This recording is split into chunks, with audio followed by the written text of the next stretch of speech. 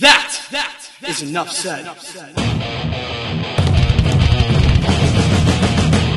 What's up, Heat Nation? Ernest here, back with a second Miami Heat Talk video for the day. That's right, you get in 2 videos in one day. So before we get started, help your boy out with the extra love. Click the like button. Don't forget to subscribe to the channel. Now, the reason why I'm giving you guys a second video is because this is a response video. Because literally after I posted the video today, Pat Riley's State of the Miami Heat interview came out. Now, I was in the middle of the workday, so instead of watching the interview, didn't even know what was happening. I actually cut a video and posted it for you guys. Now, I'll be honest, been a little under the weather the last few days, so I've just been in bed. Today, it was get to work, get my groove going, and get you guys this video to respond over the weekend. So Pat Riley gave the State of the Heat, said a lot of juicy things, gave a lot of details, so I want to talk to you guys about it. First and foremost, addressing the last video I cut about the possibility of the Miami Heat moving Jimmy Butler. Seems like those issues, those questions have been put to a halt and they've been addressed and killed.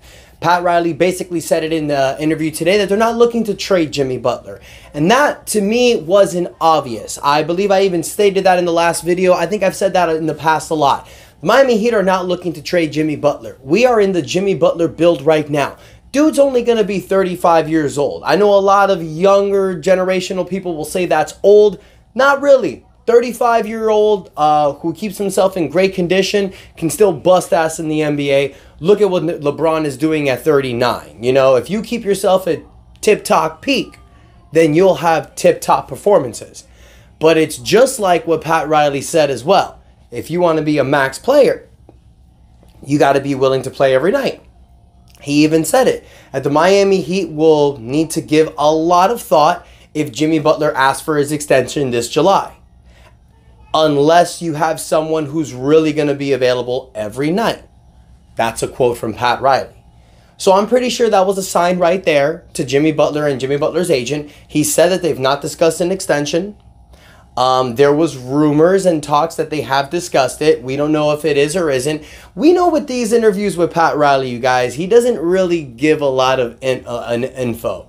He'll say things, but these are like little hints and signs. You got to kind of read between a line. I know a lot of people take what Pat Riley says a little bit serious, but I wouldn't really read a lot into it. And I'll give you an example. In the interview, he was asked about Tyler Herro. He said that Tyler Herro is like, what did he play, like 42 games this season? He said that Tyler Herro has been a little fragile.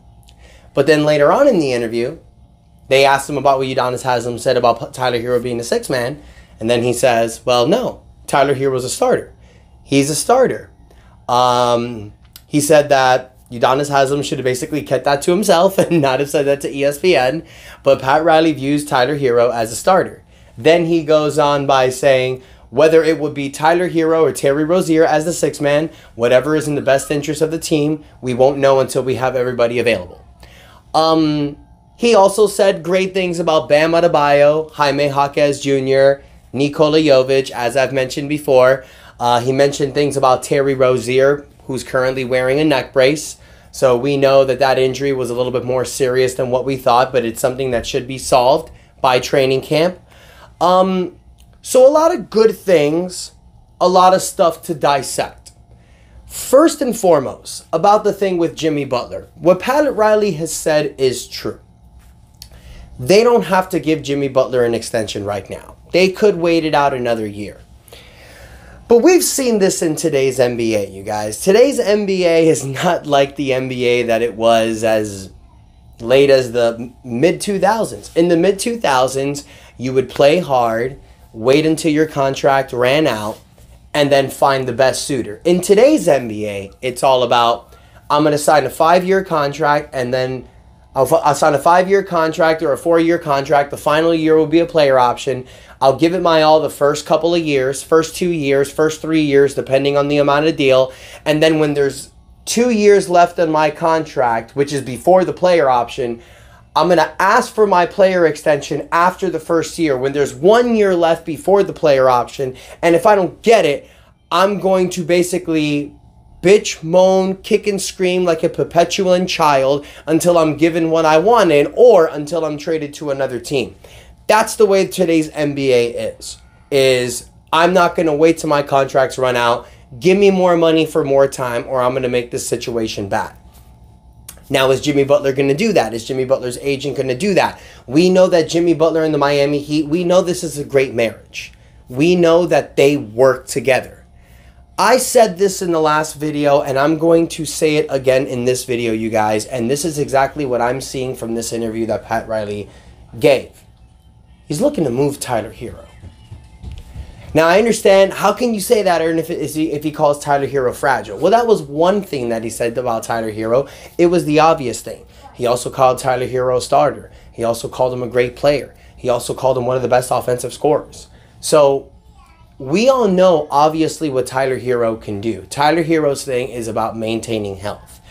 The Miami Heat, you guys, as much as everyone wants to think that the Miami Heat are going to make this big offseason splash or a big offseason move or say things that we need to make these huge rosters in the offseason to change the team, with what this season was and with what the injuries that came with Jimmy Butler and Tyler Herro, the chances of making a big trade this offseason is going to be slim. The only way that's likely to happen is if a team says, if a player says, I want to go to Miami, who has significant value, and that team says, ooh, we want Tyler Herro back for this player so we don't lose anything. Great, let's get it done. So I'll give you guys a hypothetical. Let's say Cleveland gets bounced in the second round. Cleveland goes to Donovan Mitchell and asks him, hey man, we want to extend you for another 4 years. Would you be willing to stay? And he says, no. I don't want to stay here. It's not working. Trade me to another team. I preferably want Miami to play with Bam Adebayo. Cleveland and Miami talk, and Cleveland's like, you know what? Instead of losing Donovan Mitchell for nothing, we'll take Tyler Herro. Give us Tyler Herro. We'll figure this injury thing out. He may work here. We don't want to lose Donovan from nothing. But look, we're not just going to take Tyler Herro, Pat. We need you to give us an incentive.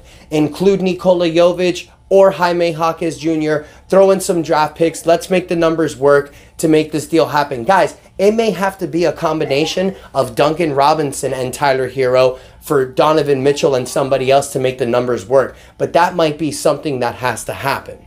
So we need to understand that if you want to get a player like Donovan Mitchell or of equal value, you may have to do a significant trade like that. It's not just going to be for Tyler Herro. Remember, we got this new CBA deal going on. So that's what I took in the meeting, because he was saying glowing things about Bam, Nikola Jovic, Jaime Jaquez Jr., Terry Rozier. He said some glowing stuff about Tyler Herro, but the fragile remark got me thinking right there what I've been saying this whole time. And a lot of the things that I've been saying this whole time the last few weeks have been stuff that Pat Riley says in this interview. Jimmy's his guy. He said that Jimmy Butler is the needle mover on this team. That tells me right there that he's continuing to go with the Jimmy and Bam build. And what did I say in this last video that I posted, you guys? If you haven't seen it, go check it out. Everything that I'm predicting was said in that previous video. I said that if Pat Riley was going to continue with a Jimmy Butler build, Tyler Herro was going to have to be traded. And it wasn't going to be for a star. And Pat Riley even said in the interview that they weren't considerably going whale shopping. You may move Tyler Herro to get an additional piece that helps this team right now. It doesn't have to be Donovan Mitchell. It could be a player that really helps you. There may be players that become available. I don't have any names now, you guys, but people may come up. People are going to come up in the forefront. I mean, nothing comes to mind right now. Trust me, some names are going to be popping up. I'm coming up with some stuff, you guys. I'm going to throw some stuff out there, but I'm sure you guys are going to name names in the comments. People are going to start coming up these next few weeks, especially when the draft around the corner. The Miami Heat are going to be suitors and they're going to be players in the trade market. But if they're not, you have the 15th pick in the first round draft pick. You have the 43rd pick in the second round draft pick, 2 middle draft picks. Your 2031 trade becomes available this offseason. So the Heat can make things work this offseason, but if not, they can even upgrade the roster with the 15th pick and the second round pick to make us better going into next season. We know that this team is good enough, you guys. We were 4 games down from the 2nd seed. The only thing that we need is a healthy roster. You give me a healthy roster and guys that know their role on this squad, I've mentioned it before, but the starting lineup of Bam Adebayo, Nikola Jovic, Jimmy Butler, Duncan Robinson, Terry Rozier, it works. If Tyler Herro knows his role as the sixth man, with Jaime Jaquez coming back, Kevin Love, the 15th first-round draft pick, hopefully it's Zach Edey. We may lose Caleb Love, but we're going to get guys that are going to help us. You bring DeLon Wright back for another year. Terry Rozier gets acclimated with this team in a training camp. We can figure this offense out. Bring in some minimal players, help us with the defense, space it with three-point shooting, get us some size. This team can make some noise next year. 2024 wasn't our year, but to make 2025 our year, certain players on this team need to look themselves in the mirror and understand their role. And like The Rock says, know your role and shut your mouth.